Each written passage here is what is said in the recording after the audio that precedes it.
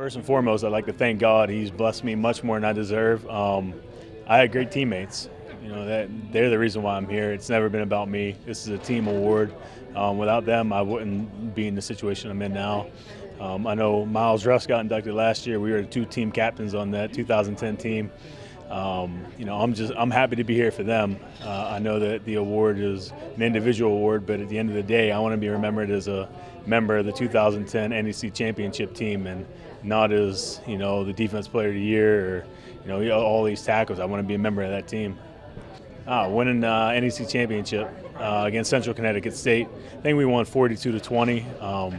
There's a lot of talk about how they were the team to beat, and they came into our house and we dominated them.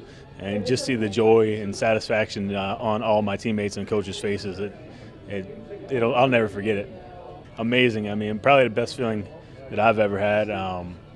Just all the hard work paid off, and I celebrated with my brothers, and it was an amazing feeling. And when I was in school here, and you know this, they had 3 buildings on campus. If I was here now, I don't think I'd ever leave. They're putting money into, the academic side as well as the athletic side, and I think that there's going to be a lot of success in the near future. I had great leaders ahead of me. Coach Ferrison, Coach Banzak, Coach Walton, to name a few. Coach Ferrison changed my life.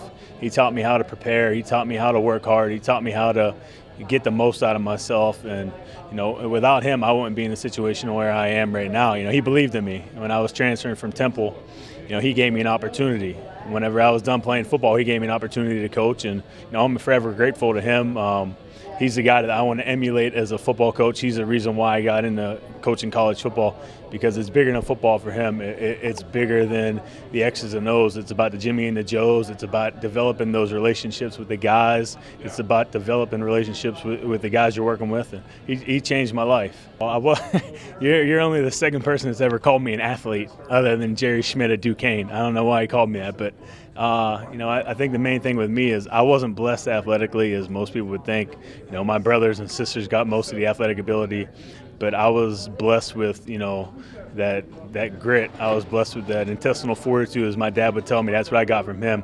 I worked hard. I prepared. I gave, I was relentless, and everything that I did was 100%. And my teammates and my coaches never doubted that I was giving them everything I had. So, the biggest thing in football, ultimate team sport. I got my brothers. I got the guys I played around with, and I depended on them. I feared.